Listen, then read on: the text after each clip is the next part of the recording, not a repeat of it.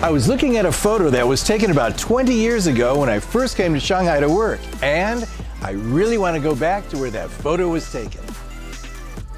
I came to Shanghai to co-host a bilingual music radio program with Yingfeng. That was truly an exciting time, and it was kind of new for foreigners to come into China as the nation was ready to join the WTO. This picture was taken in the old days during Pudong's modernization.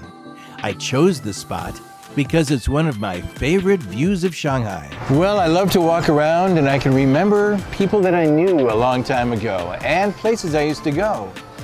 But really, I'm amazed by all the changes. It doesn't look like the same place. I love to go to harbors, watching rivers flowing and ships sailing by.